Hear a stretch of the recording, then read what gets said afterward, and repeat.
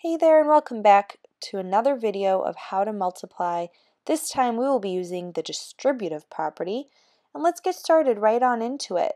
First step, we are going to break apart our two factors. 19 can be broken apart into 10 plus 9, and 52 can be broken apart into 50 plus 2. Now in the distributive model, our numbers that have been broken apart are going to be multiplied by each other. In other words, we are going to distribute them among the other numbers.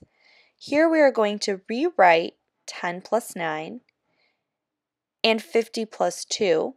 Remember, these numbers represent 19 and 52.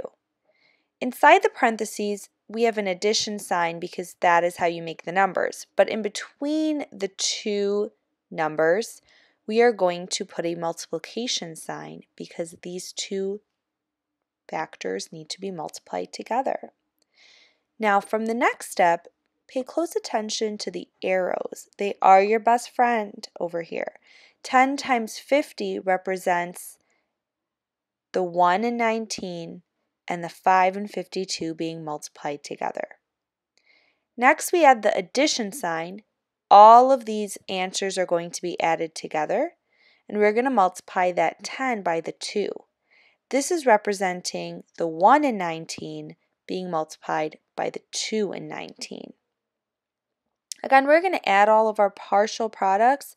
These numbers that we are writing down right now are called partial products. They are part of our answer. Here we are moving to the 9.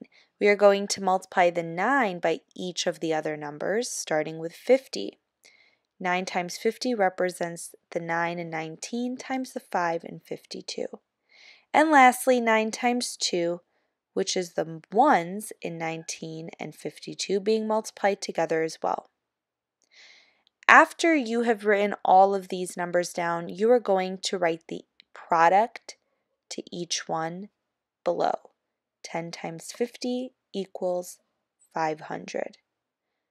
We're going to add all the partial products together. Next we have 10 times 2, which equals 20. Again, we're going to add, and our next partial product is 9 times 50, which equals 450.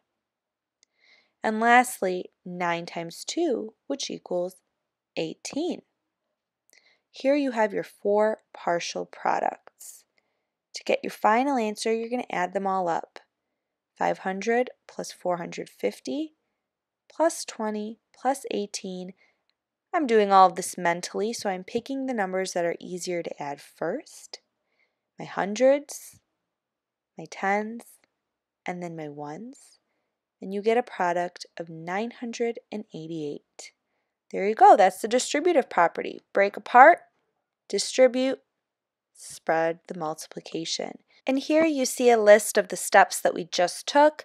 Break apart the factors. You multiply the tens from the first factor by the tens in the second factor. That is when we did 10 times 50.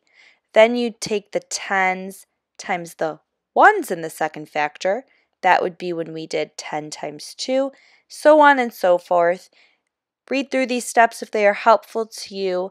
They point to the part of the problem where we did that step. And if this video is helpful to you, give it a thumbs up. If you have any questions about part of the problem, go ahead and leave a comment below the question, and feel free to send me pictures of the examples that you guys did on your own. Have fun multiplying.